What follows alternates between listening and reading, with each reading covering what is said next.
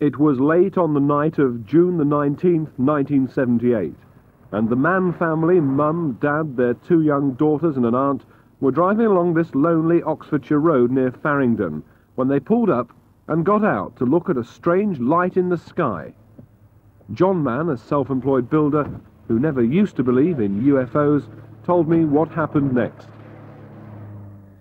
Well, I got out of the car and was about to walk towards this flying saucer that we saw up close. And Gloria, my wife, panicked and told me to get back into the car, which I did.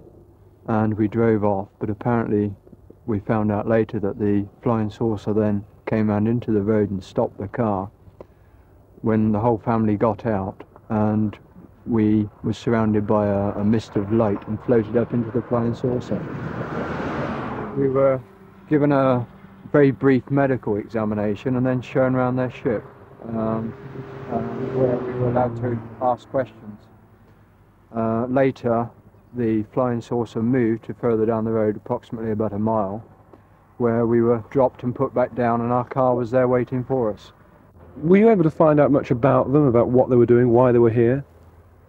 Well, they told us they were here because their own planet had been destroyed, and they are now looking for another planet where they can live. What did they look like, these people from Janos?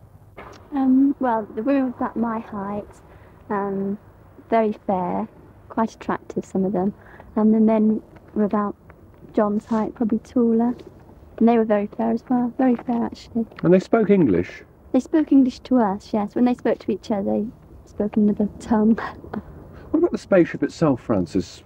What was that like? Well, it was very large. We think there's probably 4 stories. We certainly went up some ramps.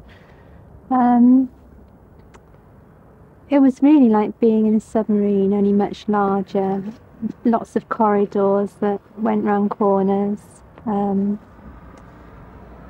Lots of machinery on the walls, in the medical room particularly, and not so much in the restaurant. There was just the one machine on the wall there where they got drinks and food. Tanya, you were only a little girl at the time. What do you remember of the spaceship? Well, I remember when Mummy had a drink and she said that my feet are like jelly. Oh yes, because I was scared. Because you were only a very little girl at the time, weren't you? Yes. Natasha, what about you? What do you remember about that flying saucer and the people on it? First of all, I remembered Zacchaeus, this lady. She was looking after me and she took me into this room where I saw pictures. But these are some drawings that you made about what happened. What do they show? What's on that first one? First of all, this was when Dad stopped the car and we looked at the flying saucer. And this is Zacchaeus and she looked after me on the flying saucer and she showed me the pictures. Do any of you now have any doubt at all that it really happened? None whatsoever. We didn't see a UFO, we saw a flying saucer up close. Yeah.